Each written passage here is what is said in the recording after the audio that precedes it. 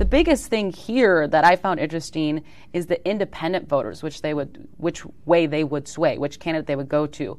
Mandela Barnes is up 14% with independent voters compared to Johnson.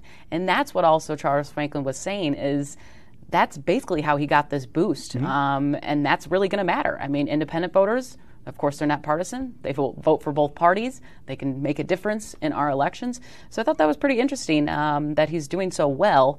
But we've talked about this on the show before. Ron Johnson just released his first negative ad against Mandela Barnes. Mandela Barnes hasn't really been shed in a bad light at all.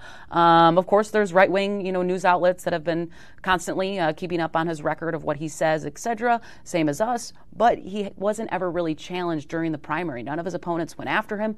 So now you're going to see a lot more negative ads, as we know this race is going to get pretty nasty when it comes to the airwaves. So the difference between the Gov's race and the Senate race, according to Franklin, was independents. So Barnes had that big lead, whereas Evers had a narrow one. This is both indicative of a bounce coming out of the primary. This poll went into the field the day after the primary, so amid a lot of coverage of both Barnes winning and Michaels winning, that probably helped.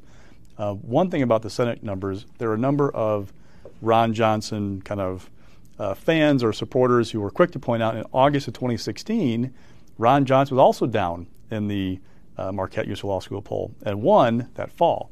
Big difference, though. In August of 2016, Ron Johnson fired his creative staff, essentially, his advertising staff. He hit a low point of his campaign. He cleaned house with his operation and basically took over the message of his campaign and recovered from that.